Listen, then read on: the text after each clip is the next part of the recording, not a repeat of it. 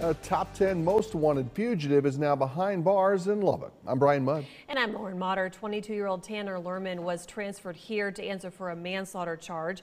SKMX Ryan Chandler has reported it is a long-awaited step for a local mom who has been fighting for years to get justice for her daughter.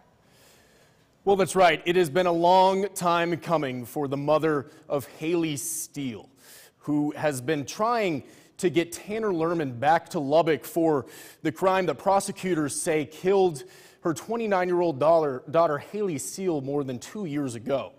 He was arrested that day back in April 2020, but Haley's family says delays in his toxicology results for an intoxicated driving offense and some administrative errors allowed him to be released from Lubbock County Jail before he could be charged with manslaughter.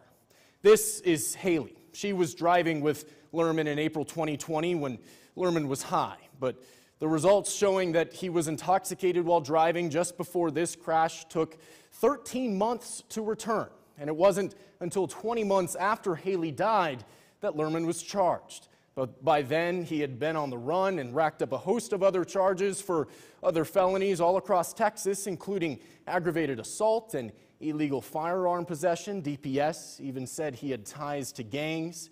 But for those, he was eventually convicted and sentenced to 15 years this June. But all the while, other jurisdictions were still looking for him, including Lubbock County, which didn't even know that he was captured. In fact, it wasn't until the end of this August that he was removed from the state's most wanted list. So a long road to justice for Haley's mom, reaching its next step this Monday when he was served a bench warrant from Lubbock County and transferred to our jail to answer for his manslaughter charge. Haley's mom tells us today that she's still working to find out what went so wrong to delay Lermon's trial here.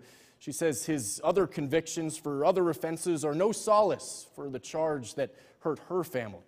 And she's hopeful that a manslaughter conviction could add on as much as 20 more years to his time in prison.